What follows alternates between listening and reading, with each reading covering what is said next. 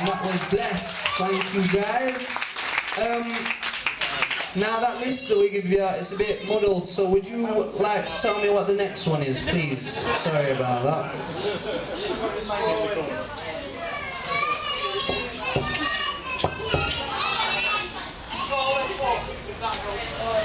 Oh yeah. Yeah. What's that? Okie doke. Could I just have a quick look at that? Just 1 second. We don't talk. Think I'm going crazy now. I think I'm going crazy now. As a matter of fact, my mind's made up. There's no way out when you're down. Beat our chest a little more. Here we are, here to heal inside a doorless wall. So let's watch the daylight break the space. Feel the sunlight on your face.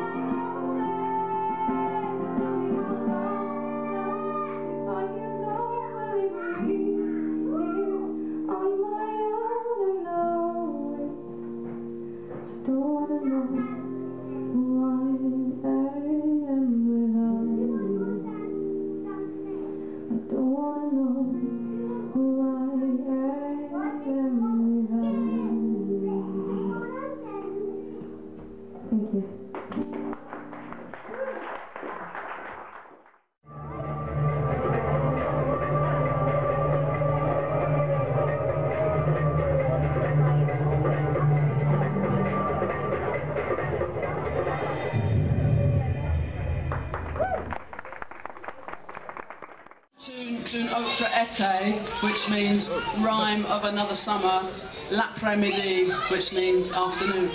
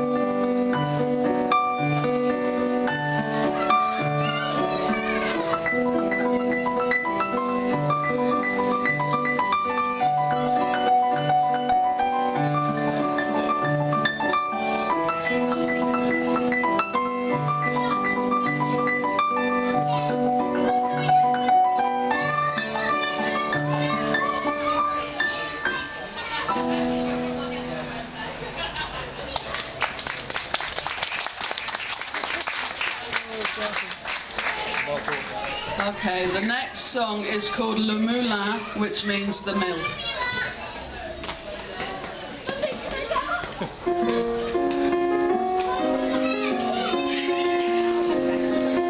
That's all right. Yeah. Like a trampled by children. That's good too.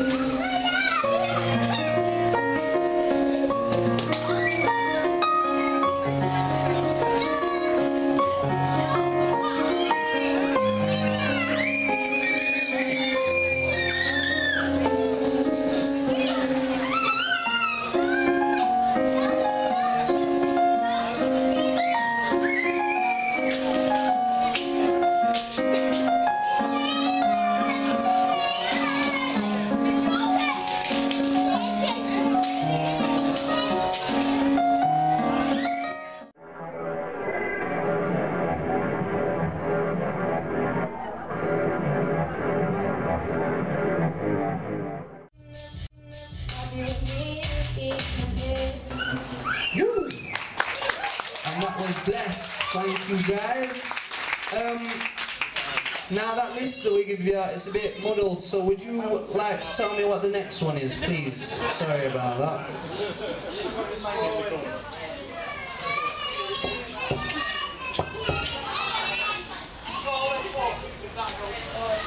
Oh yeah. Yeah. What's that? Okie doke. Could I just have a quick look at that? Just 1 second.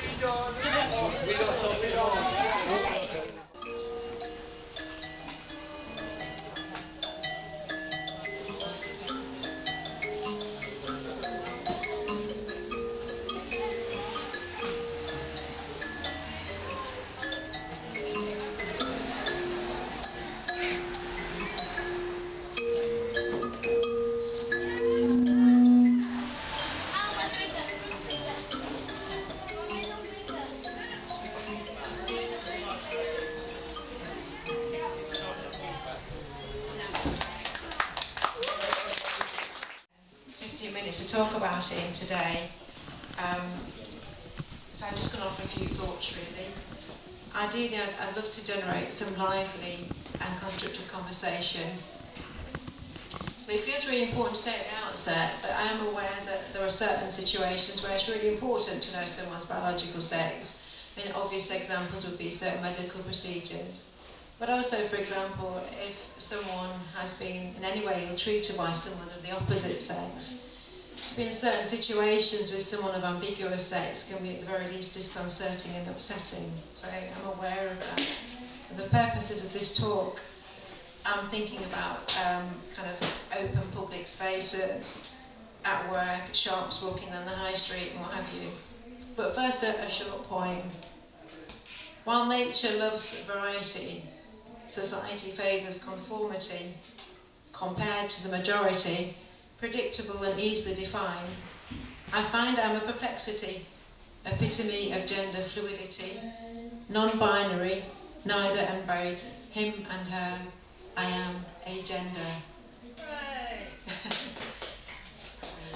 So, Sorry, I think on the first two. So, what does being agender mean? Has anyone got any thoughts about what being agender means to them? Any thoughts? I thought when you don't really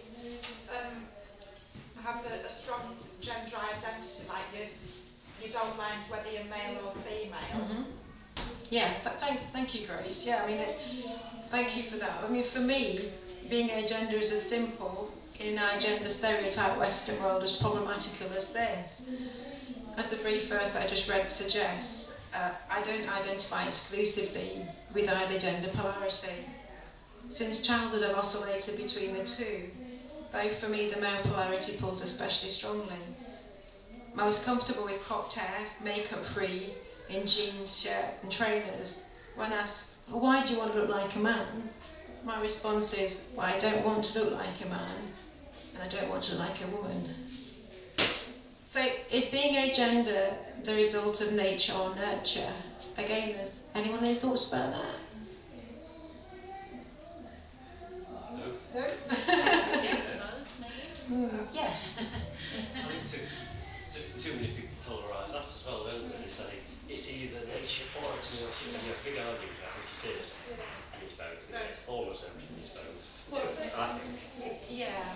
Is it possible to be slightly agender or slightly have them tendencies, or is it a very you either are or you aren't?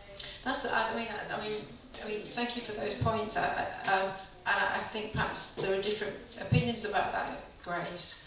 I mean, what I've jotted down here is, I think, as you were suggesting, I personally feel that we're born with predispositions.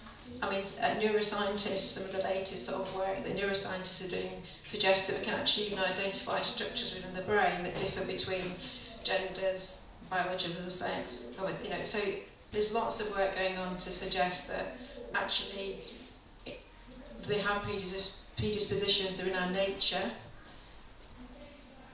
but it's nurture that either encourages or inhibits their expression. That would be my view on that one. So when I reflect on my upbringing, I can clearly see the influence of nurture on my developing sense of self.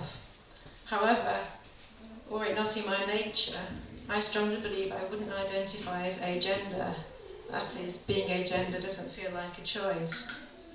For example, from my youngest years, I was taught that men are superior to women.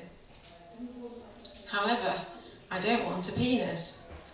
I'd like the privileges and advantages that having a penis seems to grant those who've got one, but I'm more than happy with my female genitals. But then again, when my breasts were removed for medical reasons, I felt relieved and didn't hesitate to turn down the option of breast reconstruction.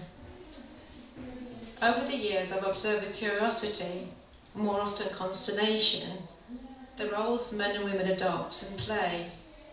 Even as a child, I saw how those roles and the ideas behind them largely seem to advantage men and keep women in subordinate positions that are neither natural nor inevitable. For instance, the idea that a woman's value is commensurate with her ability to gratify principally male expectations, and especially around her physical desirability, I believe contributes significantly to at least some of the inequalities that we live with today. So it's complicated. As complex as a subject I'd like to move on to, namely, why some gender-conforming people feel disquiet towards those of us who don't conform. And again, could I just ask, has anyone got a view on why that might be? Threatening. Yeah. Like me telling you to get your hair cut. Because you don't conform and you just threaten. People are just afraid of difference. Yes. First thing that come into my head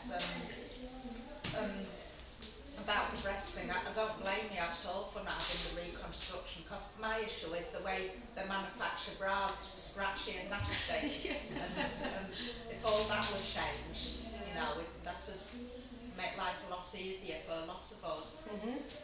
That's an interesting. Yeah, thank you for that. Yeah. Well, I've got a few ideas to add to those that you've put forward now, and I think they kind of like are very much in accord with the views you put forward. I don't excuse unhelpful behaviour, but I do feel it's explainable. Everything that constitutes our experience and expectations is largely acquired by chance without critical reflection.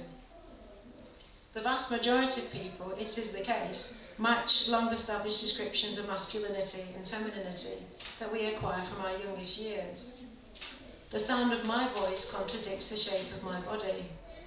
My appearance in general doesn't suggest my biological sex. In fact, if anything, I'm quite often mistaken for a man until I open my mouth and start to speak. So am I really surprised then when some people find me perplexing? I don't think I should be. I think it's quite natural. Because when anything that is usually easy to identify confounds us, understandably, we can feel at the very least uncomfortable.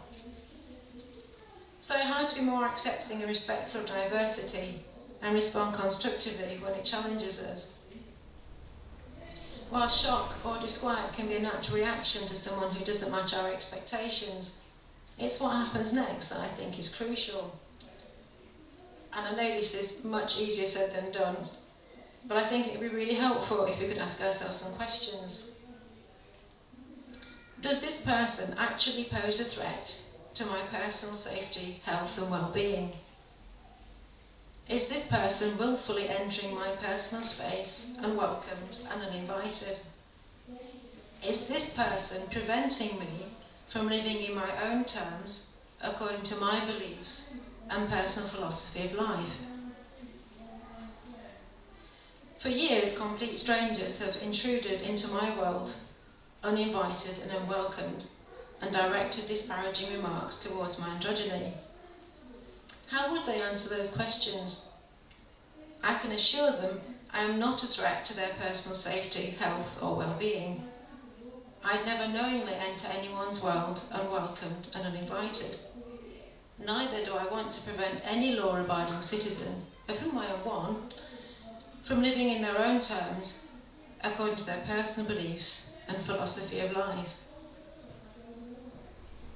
Well, thank you for listening to that, and thank you for your contributions. And I'm going to end with a quote from Canadian-born psychiatrist Eric Byrne, who is perhaps best known as the creator of transaction analysis and the games people play,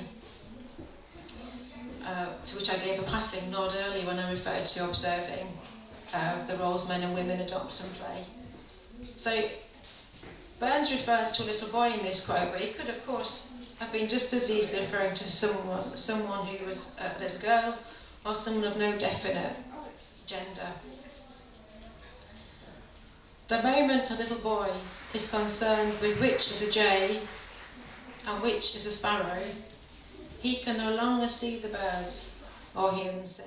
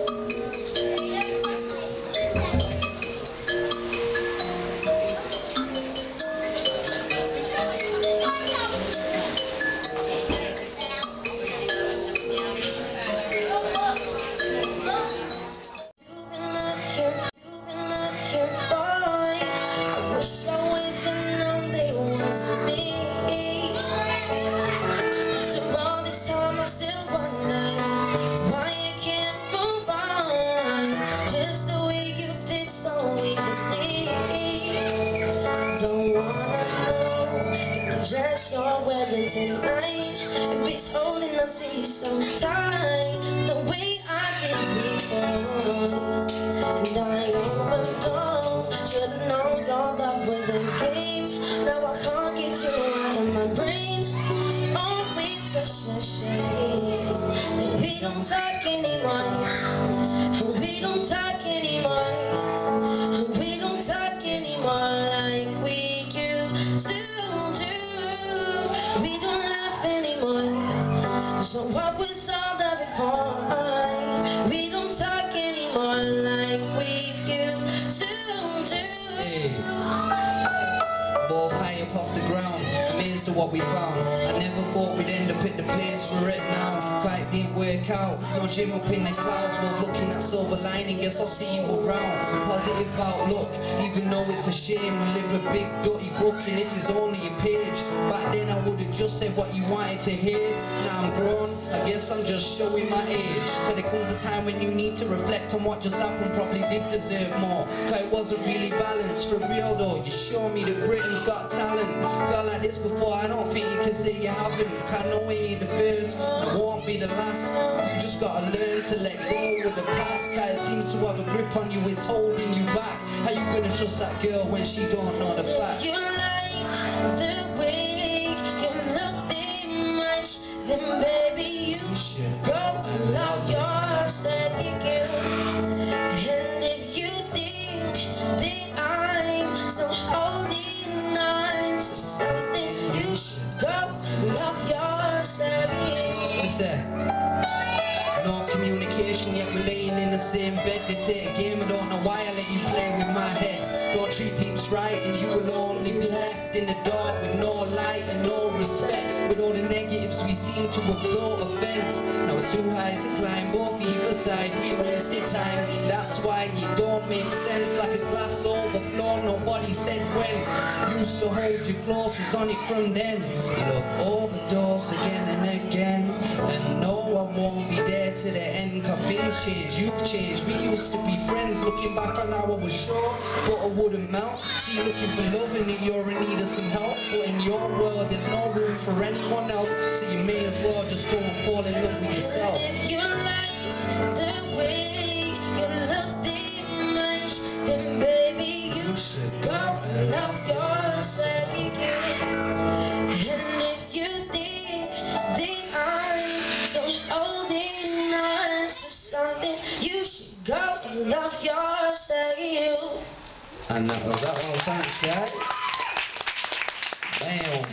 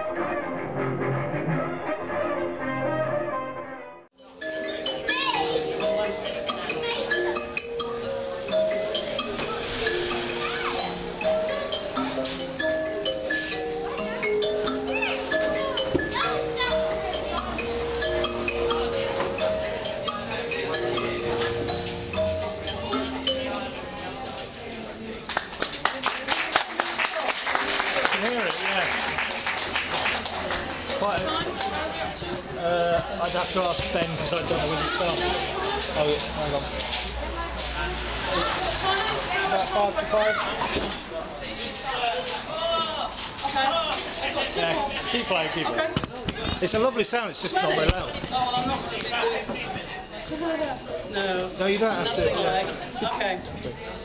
This next one's called Masungana, and it means bringing people together, which is very apt for this festival.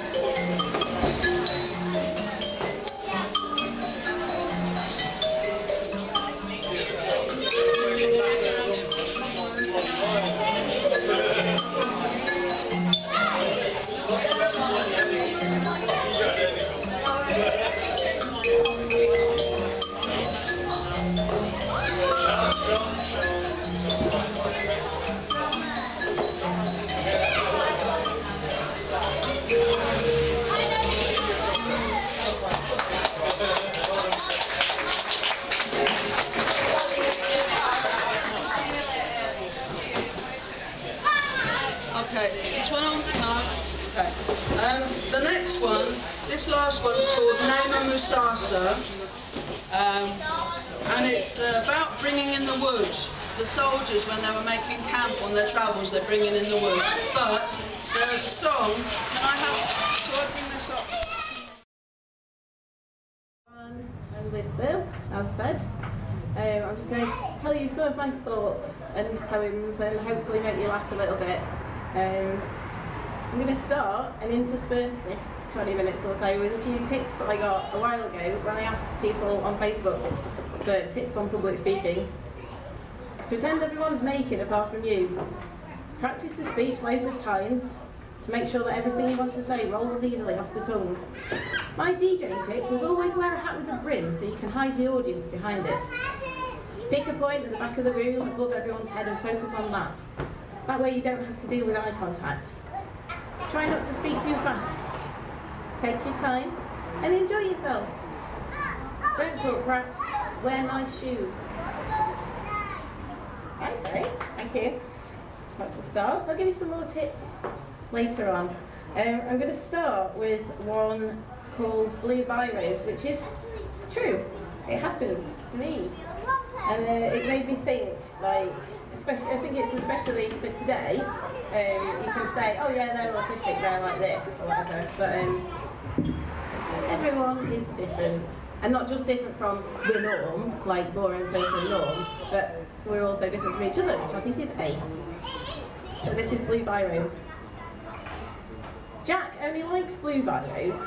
He signs in at reception easily, confidently, straight away if there's a blue pen there.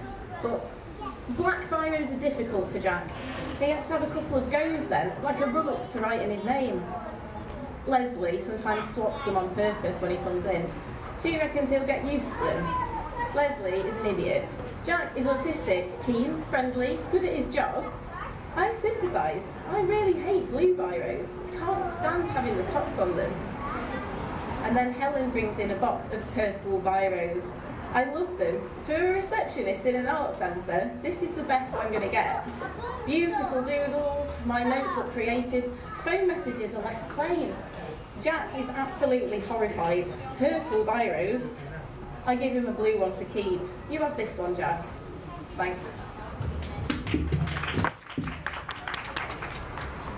Okay, a couple more tips. People often have a problem with being on stage or speaking in front of a group, but when you think about it, it's a really common everyday thing to do. That's from my brother, that one, always wise. So now this one is a bit of a silly 10-year-old me perspective rage against my parents who are awful and made me wear clothes that I didn't like. So this one is called Peter Storm, and Peter Storm, for people younger than me, is the name of a like cagoule making company. They made like walking clothes, but they weren't cool at all. It was awful. Peter Storm. Peter Storm, you are to blame if that really is your name. If only you fashioned something good like a cape, then I could make my great escape through the rain while lightning forks bounced off my wax hat's bouncing corks. Instead, I'm slouching, hood up, head down, with rain dripping off my nose, and my frown saying to all passers-by, no need for a voice, this yellow thing was not my choice. My mum said, it's like an anorak, but you can fold it up like a pack-a-mac. Thanks, Mum, that's ace, thanks very much. So you're not completely out of touch. You know exactly what isn't cool, to get optimum teasing for me at school. It's not even cool though in the literal sense. There's water inside, rain and sweat condensed. So it's sticky and warm, it's like wearing a sauna. I tell you what, I wish I'd worn a different coat than this. I'd be dry and warm. I curse you, Mum, and I curse you, Peter Storm! Thank you. All right, thank you. All right, thank you. Oh, thanks very much. I'm going to tell you another one now, which is surprising. It's called City Boy, and I wrote it on an art course, on a writing course. It was based on going somewhere and someone else not liking it, so that's why it's so vicious, but it is also true. City Boy. We got the bus out to the countryside.